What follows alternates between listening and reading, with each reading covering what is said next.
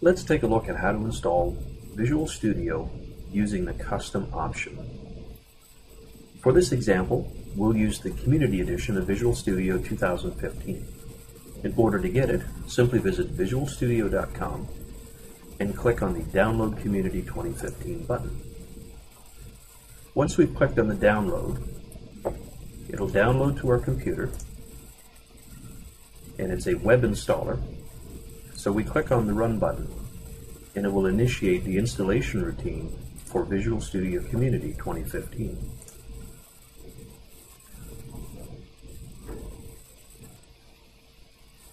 Once we have the options screen available, it's time to start looking at customizing the installation of Visual Studio. For the most part, the default allows you to create web and desktop type applications. But if you want to create different styles of applications or include more languages, then the custom option is what you should be choosing. I always recommend selecting the custom option for the installation of Visual Studio 2015 to ensure that you're getting the packages and libraries that you need to create the applications you may wish to use. So by selecting Custom and clicking on the Next button, we are now brought to the screen where we can select the different features. The first option is Programming Languages. And if we click the arrow to expand it, we can see that we have Visual C++, Visual F#, and the Python tools for Visual Studio that are additional programming languages that will get installed if you select this option. Remember, by default, Visual Studio Community Edition will only install C# and Visual Basic templates.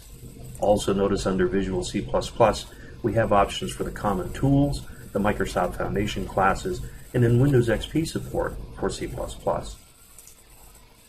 For my purposes, I like to have all of my programming languages available to me because I create projects using the different languages all the time. So I'm going to select the checkbox next to Programming Languages to install all of those programming types.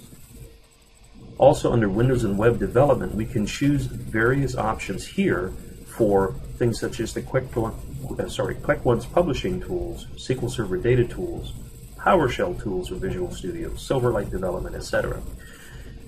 Here's a very important component. If you want to develop universal Windows applications, we need to ensure that we have the tools, the emulators, and the SDK.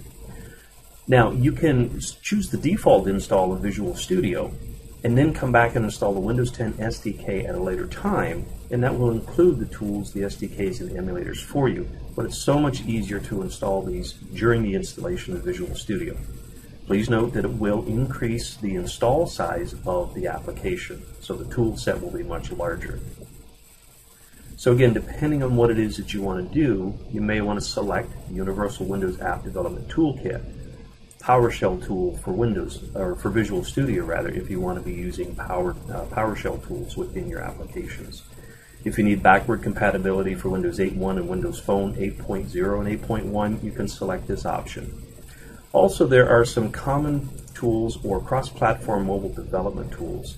These are important if you want to develop applications using the Xamarin platform. Xamarin is a cross-platform tool that allows you to create applications for Windows Phone, for iOS devices, and for Android devices by using the C# language in Visual Studio.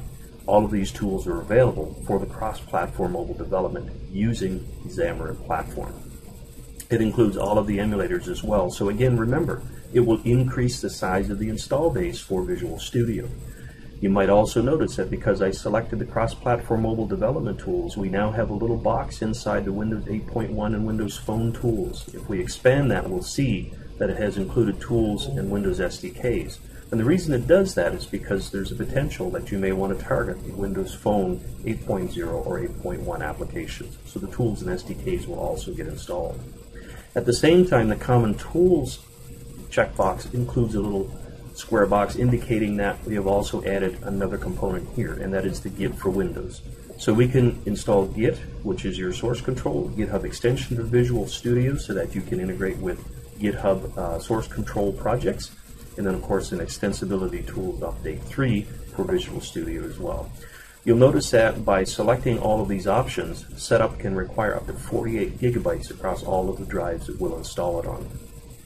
So again, review each of the items that you have selected to ensure you have all the necessary components, tools, and SDKs for your development tools of choice or platforms of choice, and then select the next button.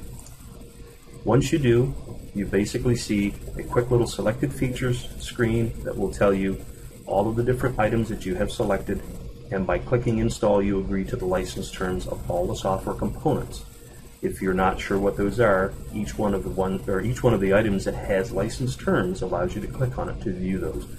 Once you're satisfied with it, click the install button and Visual Studio starts installing all of the components that you have selected.